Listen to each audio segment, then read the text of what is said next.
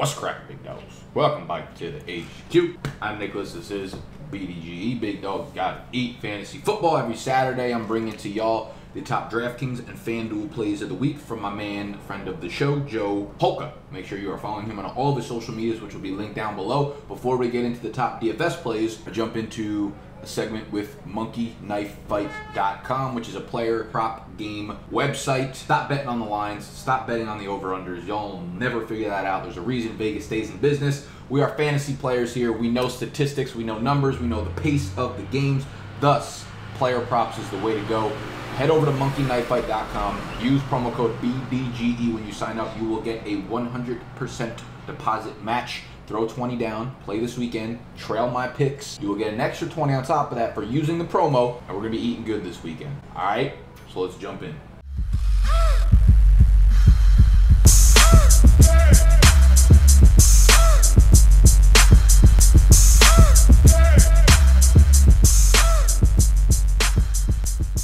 All right, welcome to the Monkey Knife Fight portion of today's video, which is all player props, our favorite player prop games for week 3 of fantasy football. For player props, we're going to head over to monkeyknifefight.com. If you are new to monkeyknifefight.com, it is the #1 website to pay the mortgage, diversify the revenue via player prop games. Head over to monkeyknifefight.com. When you sign up, throw $10, throw $20 into your account, use promo code BDGE, and they will double whatever you throw down. 100% deposit match. So we're on monkeyknifefight.com.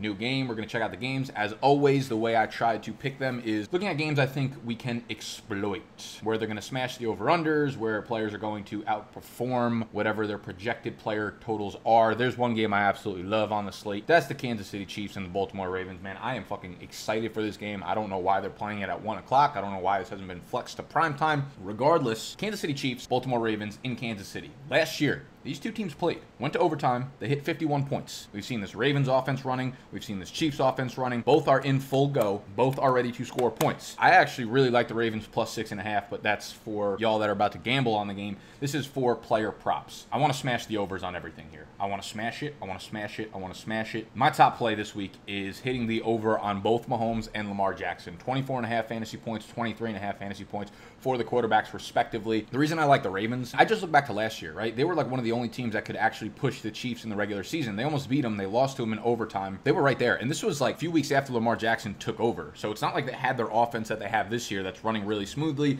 They were also playing against Tyreek Hill at the time. It was a game that the Ravens easily could have won. We're right there. I think they have the Chiefs number. I wouldn't be surprised if the Ravens went into Arrowhead and won this game outright, but I'll take the 6.5 points if I'm betting on the Ravens. But I'm betting on both of these quarterbacks. This is the smash button that I'm going to go with right now. Now on monkeyknifefight.com, of course, they have tons of different like game options that you could choose from. They have the over-under for fantasy points. They have rapid fire for fantasy points. Patrick Mahomes versus Lamar Jackson, plus 1.5 for Lamar Jackson. So if you think they're going to be within a few points of each other, but Lamar Jackson's getting the 1.5, then you take him. As always on the options, sometimes you have to get both of them correct. Like if it's only 2 that you're choosing from, you'll have to go 2 for 2. Some of them give you the option of going 3 for 4, as you'll see listed up here, 3 out of 4. And then there's ones that you can go by statistics where it says, you know, passing yards, receptions, rushing yards, things like that. Or you can just go straight up fantasy points. So my #1 smash play this week is going over on both of these quarterbacks. Now I know Baltimore is a good defense, as they always are, but they're not unbeatable. They haven't gone up against any quality opponents. And obviously the Chiefs are, there's no defense for the Chiefs. That's really what it comes down to. So we're going over on Patrick Mahomes 24.5. We're going over on Lamar Jackson 23.5. This is a game that's going to be a lot of points, a lot of throwing. I think it's going to be a bounce back game for my man Sammy Watkins. We'll throw $10 on this and we'll win $26.40. This is how we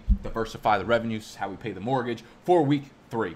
So let's look at some other games on the slate. Their entire offense is pretty much banged up, so that's the second game we're probably going to exploit. All right, so I kind of like this rapid fire, where you have to pick 3 out of 3, but you'll get 5 times the buy-in. So we have Phillip Rivers versus Deshaun Watson, and Deshaun Watson's passing yardage is plus 31.5. So if you're new to betting, basically how this works is take the end total. If someone's getting 31.5, so he's plus 31.5, at the end, you add 31.5 passing yards to Deshaun Watson's total passing yardage number, and if that puts him ahead of Phillip Rivers, then you won that bet. So I'd go with Deshaun Watson. Then you have DeAndre Hopkins plus half a reception over Keenan Allen. I'm going to do that as well. I think this is a great bounce back game. I know Casey Hayward has been very good man-to-man corner for the Chargers, but I just think their secondary is too depleted, and it's not like he's really played as a shutdown cornerback so far this year. I think DeAndre Hopkins is one of those guys that can overcome basically anyone not named Jalen Ramsey. Now, the last one is tricky. Will Fuller, Mike Williams, just because Will Fuller's so boom or bust. so it's hard to get a read of, what kind of involvement he's going to have. It's straight up. So you see Mike Williams is getting half a yard, which basically means it's a pick 'em. You just straight up choose whoever's going to get more receiving yards. I'm actually going to diversify a little bit here and go with Mike Williams. He looked really good last game, and obviously this Houston secondary is not a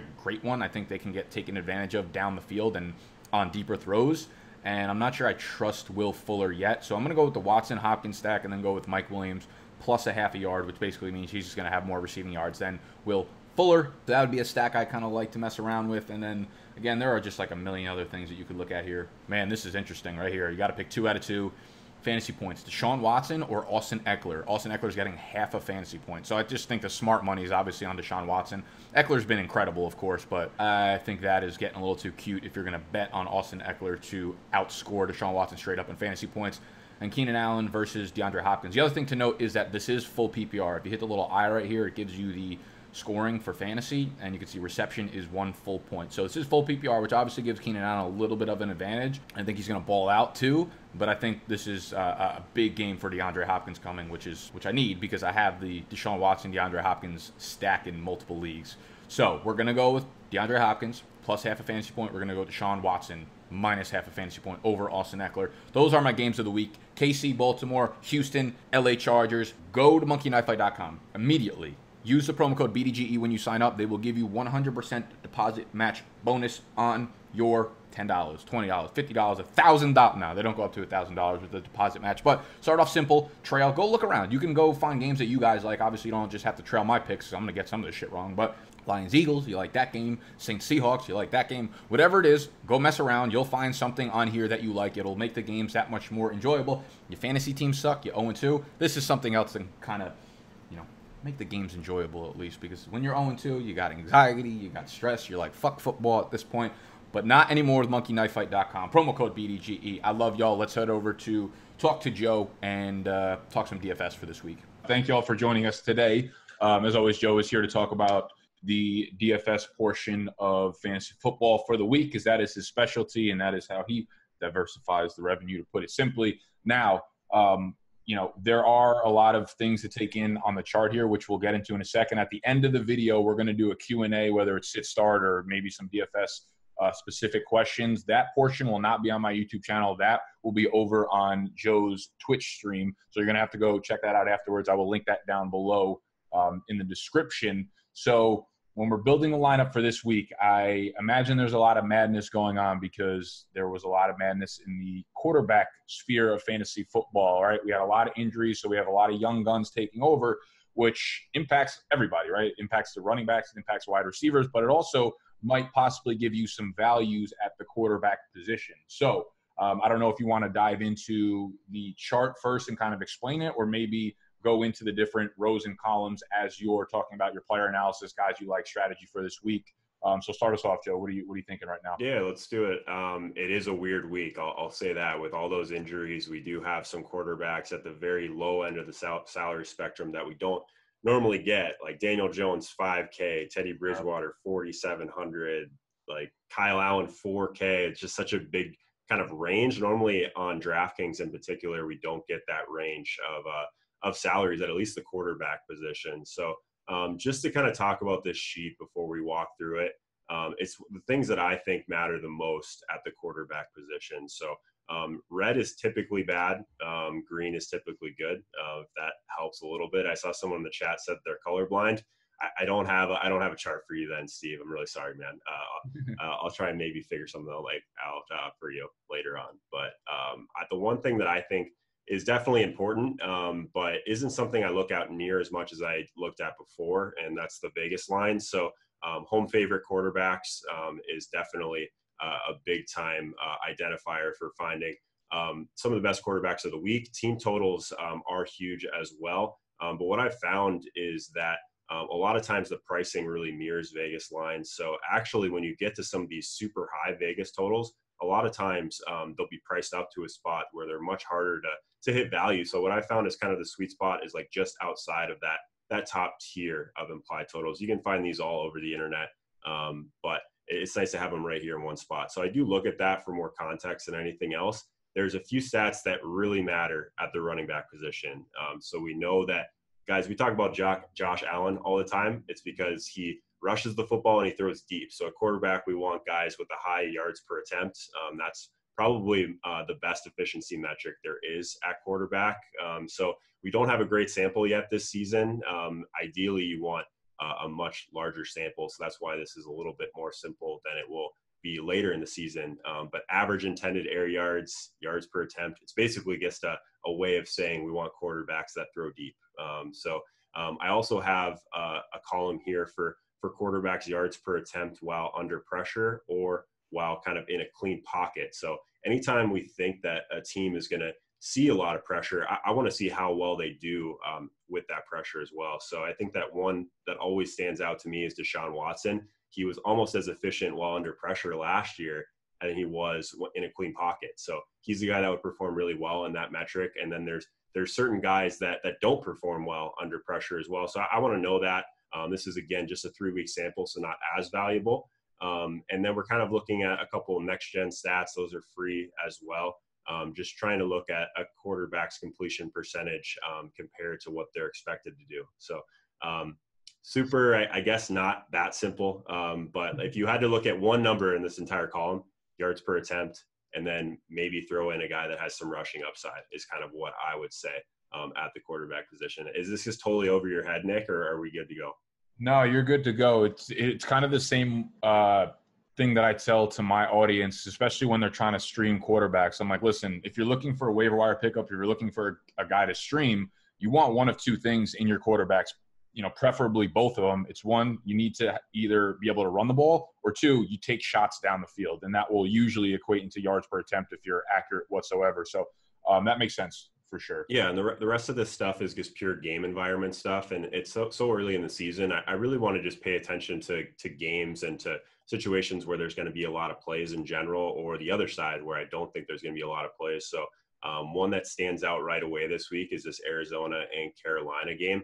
I've got it ranked as the fastest paced game on the entire slate, which makes some sense. Like, Arizona is actually top 3 in offensive pass percentage. If we look to that next game that I really like, Cincinnati and Buffalo, Cincinnati is the highest percentage pass team in the entire league. So it makes sense, right? More plays because there's more incomplete passes. It's one thing that we've talked about a couple times now on your channel. So I like the idea of that. I also want to see which teams are going to be running the most plays. So Baltimore, even though we don't necessarily know exactly what the pace overall in that game is going to be like, I do like that game, and they're kind of projected right now for the most plays on the entire slate against KC. We know KC always gives up a ton of plays because of how efficient they are on offense. So that's kind of the interesting thing, right? Like, KC, it might be a fast-paced game, but KC, I have them projected for not near as many plays as even some of the ones in the mid-range. So that worries me a little bit with how expensive some of the Chiefs guys are this week. And then we got teams like Carolina,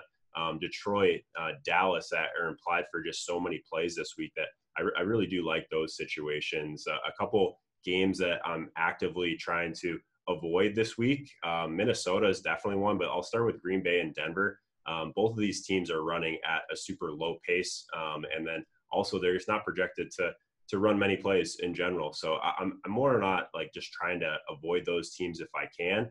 Same thing with Oakland and Minnesota. Like, Dalvin Cook is going to be really popular at running back, who we'll talk about. I think he's probably the only guy I'm really considering at this point in that game. So we'll talk about that. So as far as like this week's concerned, some of the top quarterbacks, I think Lamar Jackson is going to just draw a ton of ownership for sure. He is way more expensive than we've seen in past weeks. And sometimes it makes sense to pay up for these guys. But at times, like this week, where we just have so many options that are just extremely cheap, you do at least have to kind of mess around with options without him as well. I think that it's going to be pretty spread out at quarterbacks. You don't have to worry a ton about ownership. I would imagine that Mahomes, Lamar will be right there. A guy that I'm looking at this week is Dak Prescott. Maybe just play guys against Miami is kind of the way to go this year. But what I mentioned before, yards per attempt, 9.66 yards per attempt, leading the league in that category to start the year. He doesn't offer as much rushing upside as someone like Lamar Jackson, obviously, or even some of these other guys like Josh Allen, who I really like again. But I think that Dak is going to be kind of the chalk quarterback against Miami. I guess the issue is if it's going to be a spread that is this big, like, you better hope that Zeke doesn't get those touchdowns, because Dak's going to be in some trouble if this game gets out of hand. So I guess that's kind of the wrinkle in favor of some of these other guys. I do think that there's a couple of guys that are interesting at the cheaper end. Daniel Jones at 5K. I don't normally like to kind of target a team total that's this low, but he is going to offer a little bit on the ground. He's a guy that looked amazing in the preseason. So we've seen it before. I think that there's a chance that maybe the Giants are a little bit reinvigorated by not having Eli Manning back there. And he's 5K, so it allows you to do a lot with the rest of your team for sure. Kyle Allen's not someone that I've been super impressed with in the limited action we've seen. But 4K, that just does a lot depending on what you're going to try and spend up for at other positions. So I think if I had a favorite guy to pay down for, it's probably going to be Daniel Jones against Tampa Bay. But it gets thin down there quick. Who are you talking about, I guess, from a streaming perspective and season long? Are we kind of on some of the same guys? Yeah, we're definitely on some of the same guys. I like Josh Allen a lot because he's going against Cincinnati, of course, but he's going to be a little bit more expensive. I wouldn't really touch the top guys in Lamar and Patrick Mahomes just because a lot of the reasons that you laid out for, they'll be very highly owned. And if anything goes wrong, then it kind of messes with your team, because the running backs this week that you're going to need to grab are probably the very, very expensive ones. I kind of like Kyle Allen. I know you didn't like him from just like what you've seen in very limited sample size, but I think they'll be efficient enough going against the Arizona defense, just dumping it off consistently to Christian McCaffrey, where his yards will eventually get there. And he's a guy that actually, his numbers were pretty good in the game that he started last year. He threw for 2 touchdowns. He also added 1 on the ground. But if I'm going to pay down for quarterback, it's probably going to be Daniel Jones. I think that Tampa Bay won. They've been a very, very improved defense. Todd Bowles has really righted the ship there. It's funny because a lot of these coordinators, when they try to become head coaches, it goes miserably, right? They're just not leaders of teams. And then when they go back to doing their coordinator position, it's like they're back in home, right? And they're so good at doing what they do just very specifically. And it looks like that's what Todd Bowles has done with this defense that was so bad last year. What I think they're going to do is put the pressure on Daniel Jones. I think they're going to, go all out on him, and they're going to be blitzing him consistently, and they're going to try to make him, use his legs. And I think that's what we'll see, because he's a very underrated athlete, right? And I'd imagine they're going to blitz him constantly, and that's going to lead to a pretty nice floor of rushing yards. I imagine he's going to be scrambling out of the pocket a lot, which will also open up wide receivers for him, just running across the field and stuff. So I like the chances of Daniel Jones adding 4 or 5 points just via his legs. Maybe he gets in the end zone. I'm not really, you can never really predict those kind of things. So I like DJ. The only thing that concerns me with Dak is, we talked about this with Tom Brady last week, how they were such big favorites, and we're in order to hit that total, right, the point total for your team, you obviously have to put up points. But this seems like a game where Zeke's going to get 25-plus carries, and whereas the Patriots, once they get up on a team like the Jets or the Miami Dolphins or something, they don't take their foot off the pedal. They'll keep passing the ball and they'll keep throwing touchdowns. Whereas I think Dallas, they have the new offensive coordinator, but I wouldn't say that they're ready to go full Patriots. And I think once they get up a few touchdowns, it's just going to be the Zeke show. And, Dak will be without Michael Gallup. So that yards per attempt number might come down because he's been such a good, downfield threat for them. So I like Dak as a floor play, but he's probably not someone I would be considering in DFS. Obviously, he's a top 6 or 8 option in season long, but sure, paying down, I kind of like Daniel Jones a lot. Yeah, I'm with you. I think Daniel Jones definitely in play. And who knows, I might make it to Kyle Allen just because I like so many options for Carolina. It might just make sense at that point at 4K. But I think that's probably about good at quarterback this week. I do think that if there's any type of tiebreaker, I'm almost always skewing to someone that's going to give me some rushing equity. So that's kind of it for the quarterback side of things. Should we move on to running back then? Yeah, I think paying down for running back and a guy like Daniel Jones works so well this week because it's you can't fade Zeke, who's 8,900 on DraftKings, and then you have Dalvin Cook, who you said is probably the only guy you're looking towards. Minnesota should probably wipe the floor with Oakland and continue to ground and pound. So you have Zeke at 89, you have Dalvin Cook at 7,800. It's I can't imagine a scenario where you kind of fade those guys, right? Yeah, Dalvin's at 7,800, he's going to be probably one of the highest owned players on the entire slate. I do have at least some concerns, right? So, I'm not sure he's the same as McCaffrey, Zeke, Saquon as far as his usage, right? Because we know they're not going to pass as much in Minnesota anyway. So, the target share involved is a little bit skewed when they're only throwing the ball 15, 20 times a game, something like that. So his ceiling through the air, I mean, they're more valuable. It's always more valuable to get targets than it is to get rush attempts, right? Especially in DFS. So like Dalvin Cook at 7,800, I think it's at least something we should talk about. Going to Austin Eckler again, at least he's gonna see the ball less times, but he's gonna see more valuable touches, and I think that's something that definitely makes sense. Like I've got Eckler actually projected for the most receptions right now in the entire week. Le'Veon Bell not far behind him. I'm not so much on Le'Veon. I guess I can't get behind playing a running back with a team total that's under 12. That's just not something that I typically do. He's going to touch the ball 45 times, though. What's going to happen? He's going to go 45 for like 75 total yards. It's going to be and like getting 0 touchdowns because they're not going to score or something like that. Like I don't know. Like at that point, you're all the way at 7K, right? Like you can find the extra salary to get up to some of these elite guys. Christian McCaffrey, shocker, is my favorite back on the slate. I've got him projected for an insane amount of touches, mostly because of how many plays I think that they're going to run.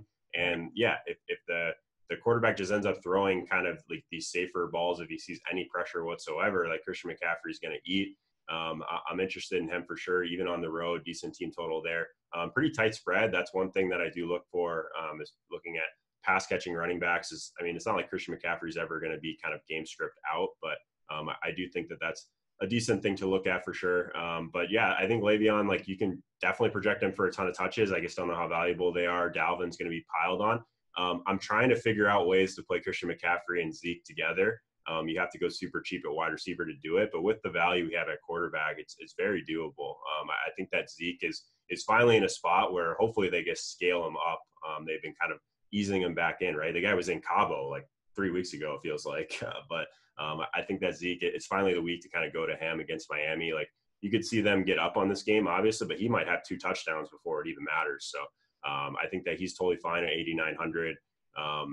I think that if you wanted to go to Saquon, he'll be by far the lowest owned of that category. But I still think that he still has the volume too. Like any of these guys are totally fine. I'm curious your thoughts on Alvin Kamara with Teddy Bridgewater though. Like from a game theory perspective in DFS, like I'm tempted just because everyone wanted to play him last week and he kind of failed us. Normally that's a good time to kind of jump back on, but I'm kind of scared of this Bridgewater led Saints team, to be honest. Yeah, I'm definitely nervous. I mean, from what we saw, like once Teddy went in the game, it seemed like Alvin Kamara, not that he was phased out, but it's like it has to give you some nerves if you're a season-long owner, because what's going to happen in the screen game, right? They ran so many plays for Kamara, and it's not like, most of those throws are short, right? Their average depth of target is very low, but like Breeze is just so accurate, and he just runs the offense so well. So it's like I'm nervous when it comes to the screen game. I'm nervous when they put Alvin Kamara out wide. Like, is Teddy Bridgewater going to be able to get him the ball? Because he needs every single one of those to be accurate in order for Alvin Kamara to be Alvin Kamara. I also, I don't know if the numbers back this up. I know that his snap count went down from like 75% to maybe like 65, 66 in the second game. Do they turn to Latavius Murray a little bit more? Do they try to pound the ball a little bit more, and lean on the run game?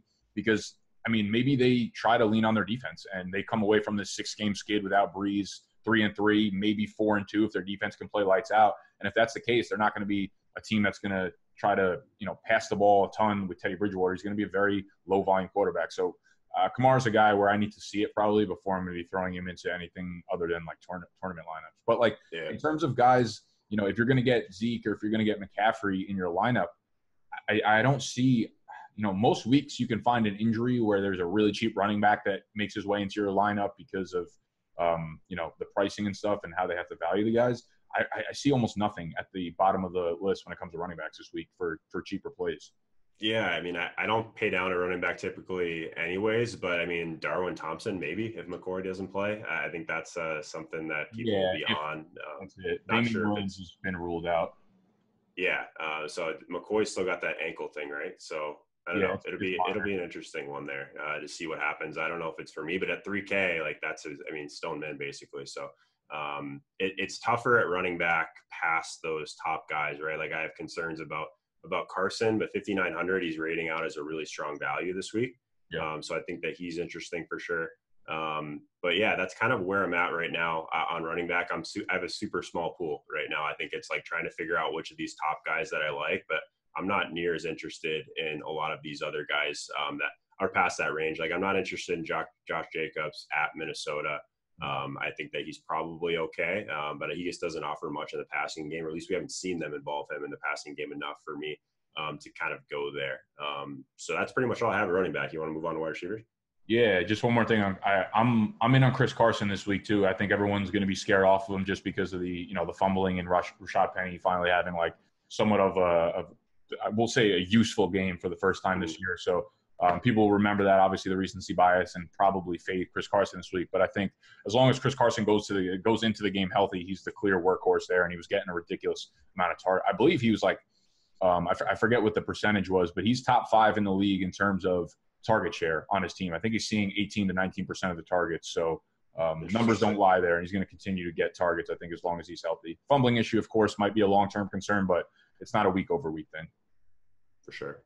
All right, let's move on to wide receivers. I'll walk through a couple of these stats because I've talked about them on your stream before, but it's really simple, honestly. Like, the Vegas stuff is always just kind of here for context. Same thing with the pace, but the one number that I'm almost always looking at wide receiver, it's called weighted opportunity rating. It's free at airyards.com. Shout out Josh Hermsmeyer. But it basically takes into effect target share and air yards. So it's like basically the two most important things at wide receiver baked into one metric. So Keenan Allen is leading the way through the first 3 weeks, at least on this slate.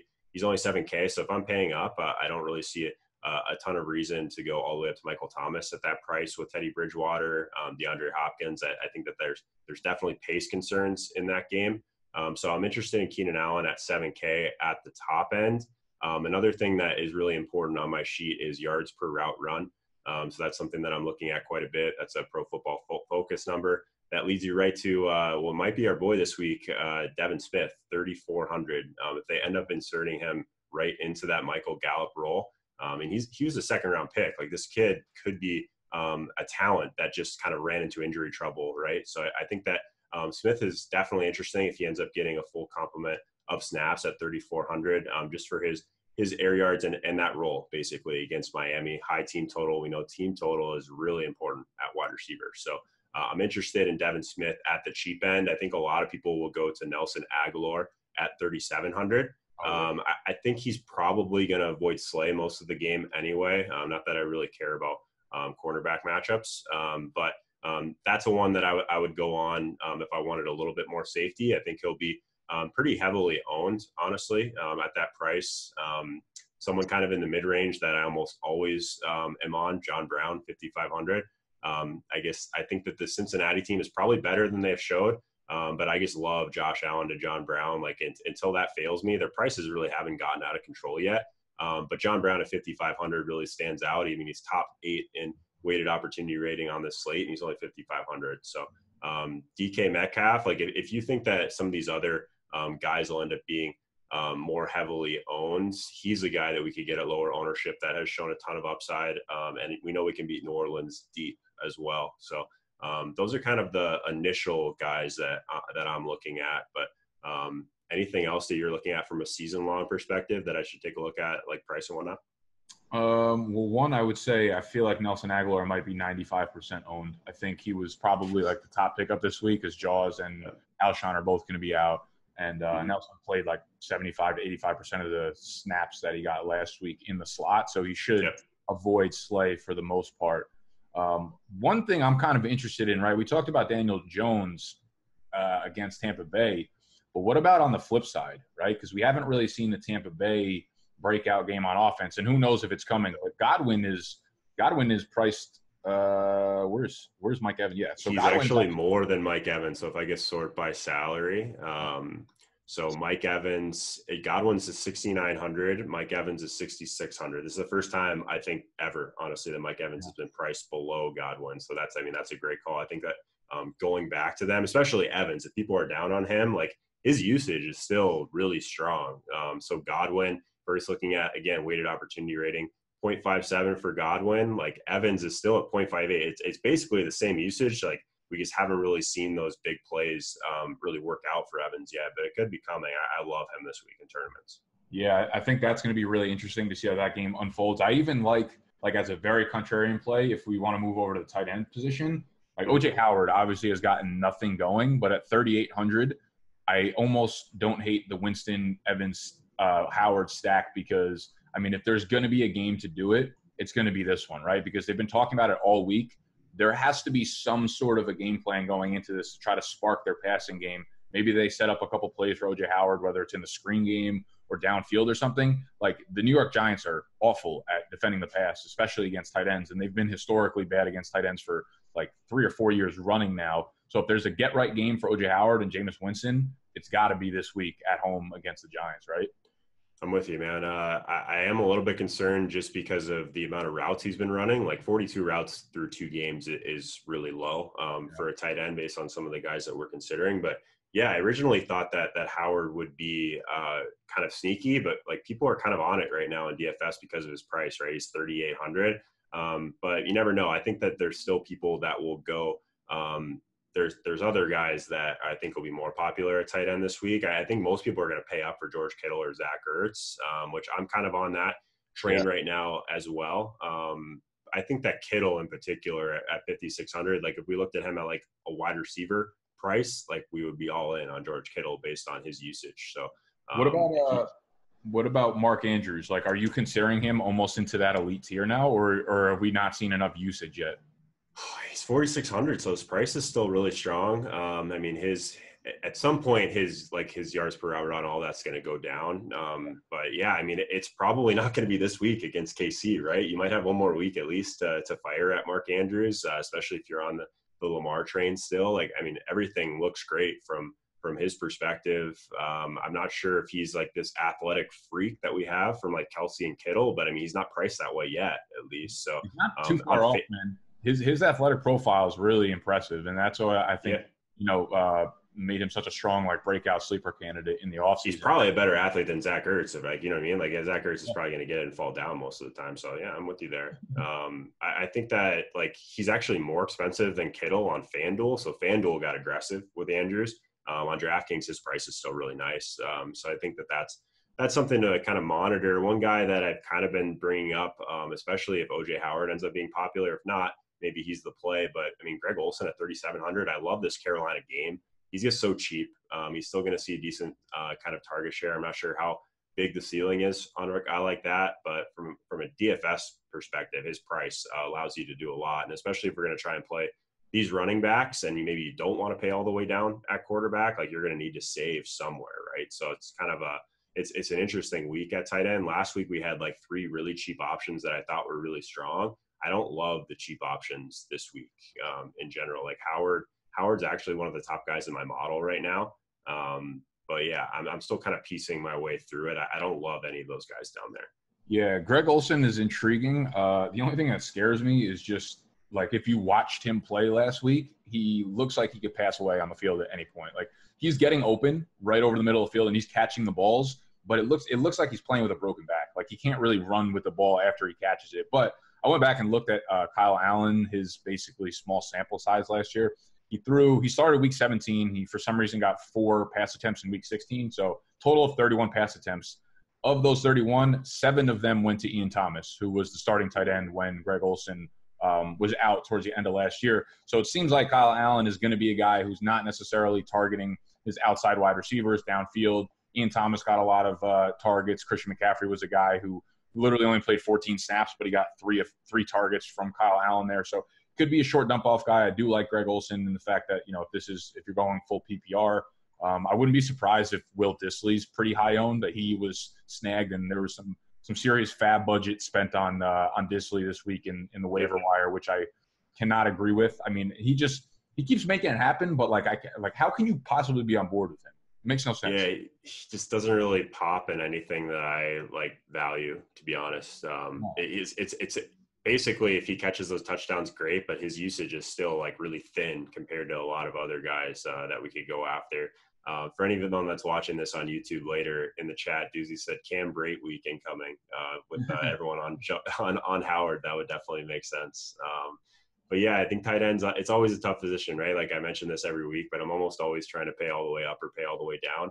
I think this is a good week to pay up for someone like Ertz or pay up for someone like Kittle because I think you do have the salary to do it, and those guys are in phenomenal spots. I feel like they're just like drastically underpriced relative to what they normally would be like on a slate like this. So, but yeah, man, that's pretty much where I'm at on tight ends. We could talk a little bit about defense too, but it's probably time to jump into some Q&A pretty soon too. Yeah, for sure. I just want to get your take on one more guy. It's Jason Witten. So he's gotten 4 targets back-to-back weeks. He scored a touchdown in back-to-back weeks, and now they're going against Miami, and they don't have Michael Gallup. And, all these goal line touches could end up being Zeke's, but maybe Witten walks away from this game with another touchdown, another 2 touchdowns. I mean, you should see a little bit of an increased usage in the passing game, given Gallup's absence. But I wanted to gauge your thought process on him. Are touchdown dependent guys just guys that you stay away from? No, I mean, I think he's fine. I mean, 3,700 is still a price that it's not like you can't jam him in there. I mean, if we're considering some of these other guys like Howard or like just in general, some of those cheaper guys like Greg Olsen, like he's in the highest total game on the slate, right? So like that's always something that matters at tight end. His target share is fine. It's not fantastic. That's why he's 3,700. But again, if Gallup's out and everyone just wants to kind of fire at these deeper targets that he leaves behind, it's possible that Dak just ends up checking down a little bit more to Witten, and you don't really need near as much to get there at 3,700. So yeah, I think he's fine. I think if you're trying to get, I guess, lower ownership on Dallas, like he's probably the guy you want. Like he's going to come in much lower than anyone else in that passing game. So the upside, yeah, maybe he's going to need a touchdown, maybe 2, to really get you there. But I don't think he's going to kill you by any means.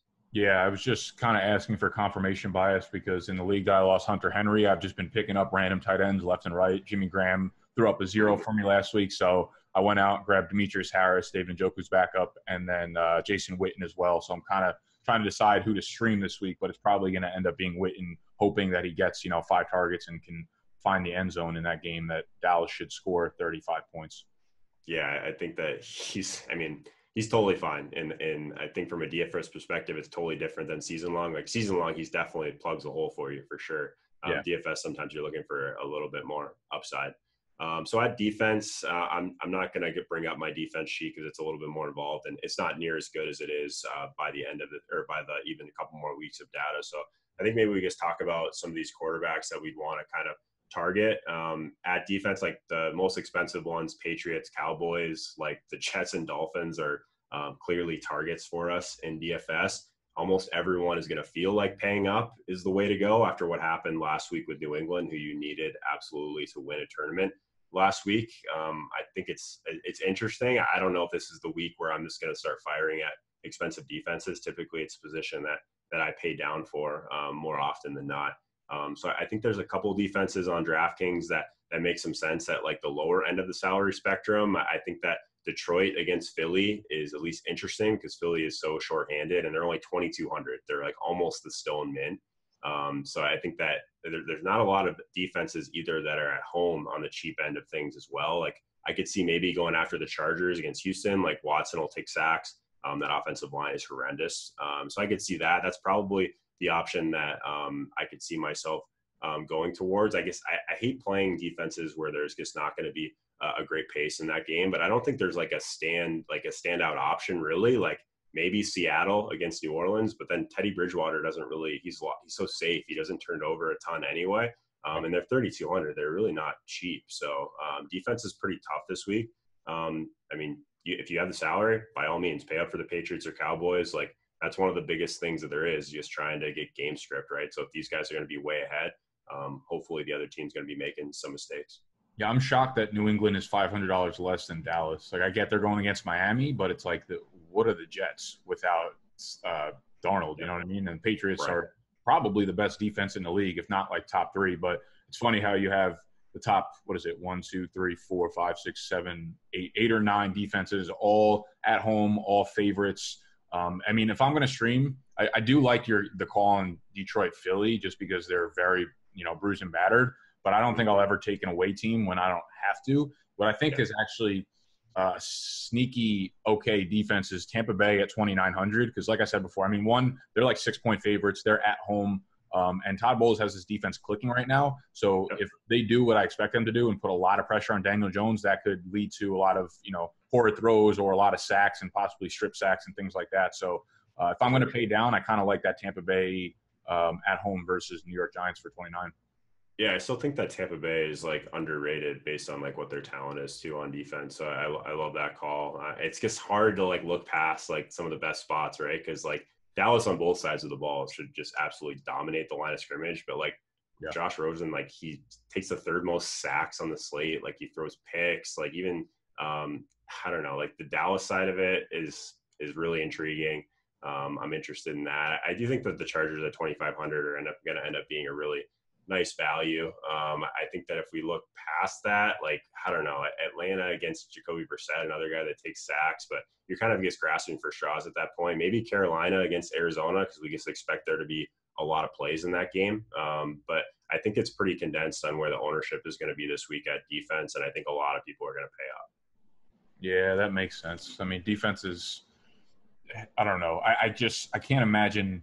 Fuck, I have to go against the Patriots in like 2 out of the 3 season-long leagues I'm in. So I'm just like, I'm just dreading that. And I feel like that's almost a weak loser for me. So that being said, that will wrap up our DFS talk for this week. We're going to get into Q&A questions. If you are on my YouTube channel, you're going to have to head over to Joe's Twitch stream. So it's twitch.tv/Joe Hoka. Again, will be linked in the description to go check out some of the Q&A questions that we answered after this DFS portion. Make sure you smash that thumbs up button if you enjoyed the video. Make sure you're following Joe on all the social medias linked down below. Make sure you subscribe to the channel if you are new. We are coming at you every single day with fantasy football content. Thank you all for joining us. So we are out of here.